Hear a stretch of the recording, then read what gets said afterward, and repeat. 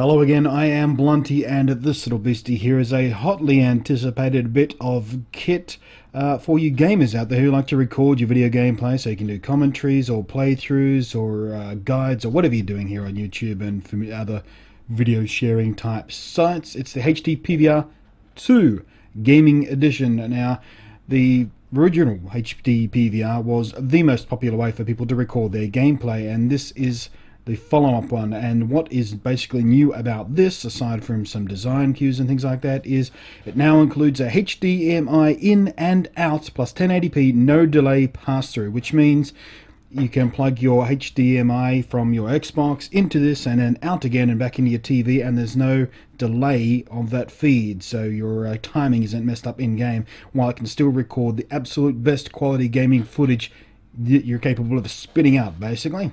So then this has just arrived, so my review will come once I've had time to test it. This box is actually still sealed up and everything. I thought I might as well do a bit of an unboxing because people are very, very excited about this. Quick look at the tech specs on the side of the box. It's got a hardware encoder, which means your computer doesn't have to do the heavy lifting. H.264 AVC HD high definition video encoder, which is basically the same as what you get on Blu-ray discs. And a recording resolution 1080p 30 from HDMI or 1080i from component video. No delay HDMI pass-through, we talked about that already. Recording rate from 1 to 12 megabits a second, so you can prioritize either quality or recording time. Blah blah blah, HDMI, blah blah. Yeah, the rest of it's kind of boring, really, all standard stuff. We'll get to that.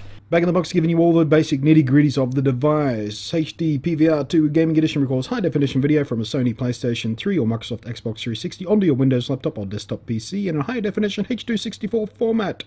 Make video recordings of your very best gameplay in HD, upload your favorite games to YouTube and share them with other gamers online, or make a high-definition movie of your game to share with friends and use it to discuss tactics with your clan members. You can also play your game recordings back through your PC screen after transfer them through the home network, blah blah blah blah blah. And just in case you're a complete thickie you can't figure it out, your gaming console goes in and your HDTV goes out of the output there, and the USB goes to your computer. So let's take a knife to the seal here and have a look what we're in for. Pop it open. I have to be careful with this because it is just a loaner unit that I actually have to send back, so I don't want to destroy the box this time like I did with my Nexus 7 unboxing. So let's look at the cables first. As you can see, they are extremely generous when it comes to the cables. We have two HDMI cables here, one for in, one for out. Obviously that makes a lot of sense. You've got your nice long USB cable here, that's for connecting the encoder up to your computer directly, and this one is a set of multi-component output cables for Xbox and PS3, and so Weaver looks at things, 3 different outputs there in one cable, very very handy. And what have we got here? Oh nope, one more, and little PS3 component output cables there as well, so you can hook directly into your PS3, because quite frankly most people are going to use this, they're going to use it with their Xbox or with their PS3, and you can't use the HDMI with the PS3 because it has that protection encoding all the way through its system, whereas the Xbox 360 does not. So you need to use component when you're using the PS3. Further down the box here we've got a little white box, which is probably your power adapter, I would guess, and in this case it's the Australian one because this is the local edition.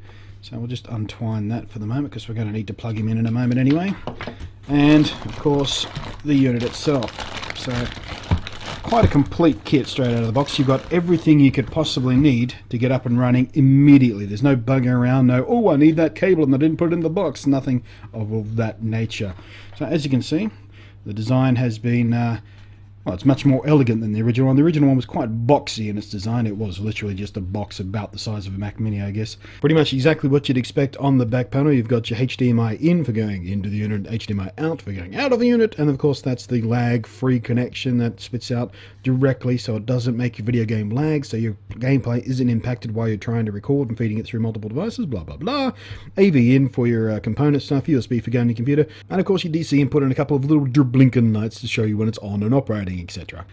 So there we go, and little green blinking light, we are powered on, and it's a bit hard to see because I've got quite bright video lights going on here, but let's turn these off and see if we can get a clear idea of that nice glow. So there you go, a nice soft blue glow around the bar there. I don't know why it doesn't go all the way around. I thought it might, but apparently it doesn't. There we go, with the lights back on we can see properly again, and underneath we can see lots and lots and lots of little holes for ventilation, because video encoding does tend to generate a lot of heat, and when you're doing it for you know, up to half an hour or more at time when you're recording extended gameplay stuff, that's really important, so all the air gets sucked in there. There are no fans running, this is all convention, so the cool air gets drawn up through the bottom via convention, and out the back the warm air will waft gently and silently.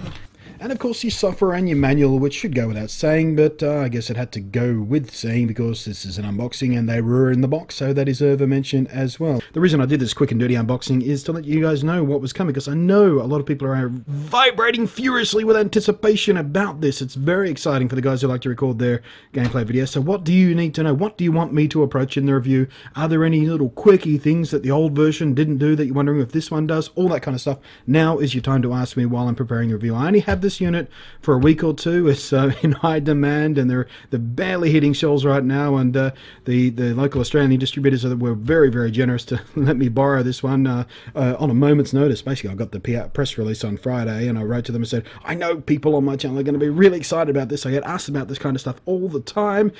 Do you have any review units? And they said, well, we can probably let you have one for a week or two. Is that going to work for you? And I went, yeah, all right. So anyway, get in your questions for the Hauppauge HDPVR. I've heard people pronounce it all kinds of ways. Hauppauge, I like to call it. HDPVR2 Gaming Edition. What do you need to know? What do you want to know? What do you want to see me do? Thanks for watching. I am Blunty, and I'll catch you next time.